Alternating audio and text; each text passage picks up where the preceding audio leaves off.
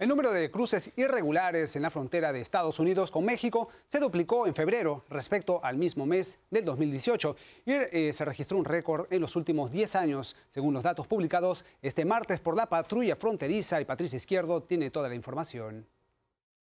Because we're apprehending almost 1,500 families a day, we generally have about 3,000 families in our custody that are being processed and transferred to ICE. Según la patrulla fronteriza de Estados Unidos, las cifras reflejan el nivel más alto de detenciones ilegales de febrero en más de una década.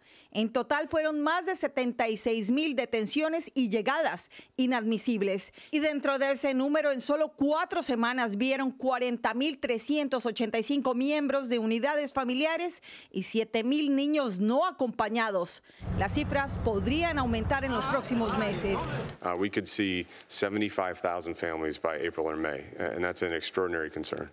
Y aunque las nuevas cifras reflejan las dificultades del presidente Donald Trump para tratar de reducir la inmigración ilegal, en su cuenta de Twitter volvió a afirmar que se trata de una emergencia nacional.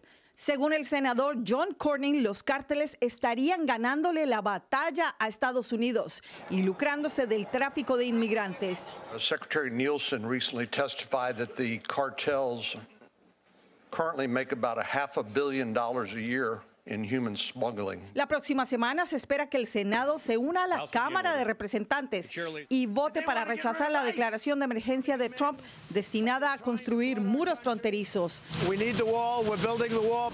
Pero es casi seguro que el presidente vetaría la medida y que el problema probablemente sea resuelto en los tribunales.